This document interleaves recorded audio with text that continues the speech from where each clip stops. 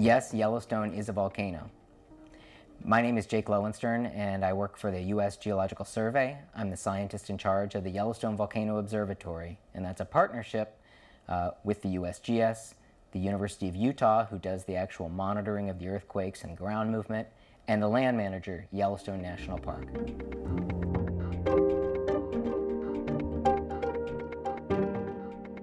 We're looking here at a geologic map of Yellowstone National Park, and the different colors represent different geologic units, different rock types, different ages of rocks. You can see that all of the pink units in here, these represent the very youngest lava flows, mostly, that erupted at the Yellowstone volcano. Most of these are between about 160 and 70,000 years old, and we see that they're covering up this area of the park. It turns out this is the Yellowstone Caldera. It starts around here and it moves out into the area over here, and it's about 50 miles long. And it formed when this green material erupted. This is called the Lava Creek Tuff, and the age of this unit, it's found here in the light green and the dark green, also to the south. The age is 640,000 years. This was an enormous eruption, and it spread ash over much of the United States, and a similar eruption to that today would certainly be a big deal. But since this time, there have been about 80 different eruptions at Yellowstone. Some of them are very big. This one is the most recent. It's 70,000 years old, and it's called the Pitchstone Plateau lava flow. In fact, the size of it is about the size of Washington, D.C., and it's about 100 yards thick in most places. So this is what we're looking at. We can see volcanic rocks everywhere, evidence that this is a really unusual place. It's a massive volcano.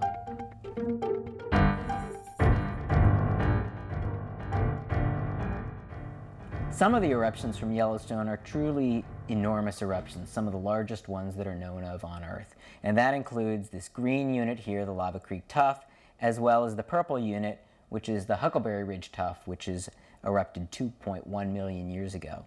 So these are some of the largest eruptions that we know of on Earth, and because they erupted so much material, on the order of 1,000 cubic kilometers or 250 cubic miles, then they get termed as super eruptions, really big eruptions. And the way that it works, this is kind of new terminology, and super eruptions, if you're a volcano that has exploded and created one of these deposits, then you get called a supervolcano. And that's where the word supervolcano comes from.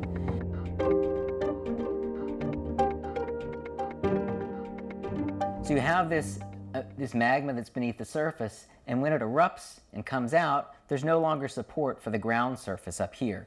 And as a result, the ground surface just caves in, it founders and it falls in. You're left with what's called a caldera. It's a subsidence or a feature, or a cave-in feature that's caused when it loses its support of the underground magma. As a result, when it first formed, you had a hole that was on the order of 50 miles long and maybe even 1,000 or 2,000 or 3,000 feet deep in places.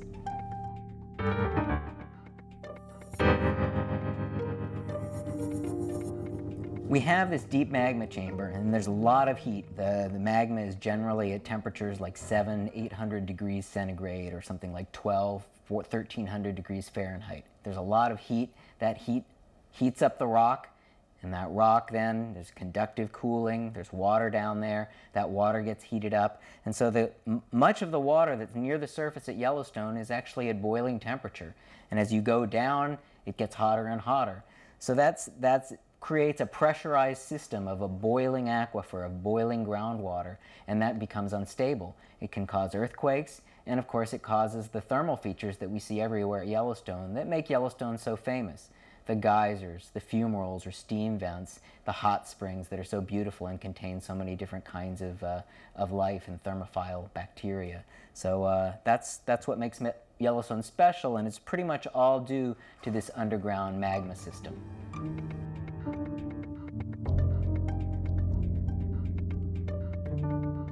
So we have these massive eruptions that are really quite rare, and then we have these lava flows that happen more frequently, but still not. The last one was 70,000 years ago.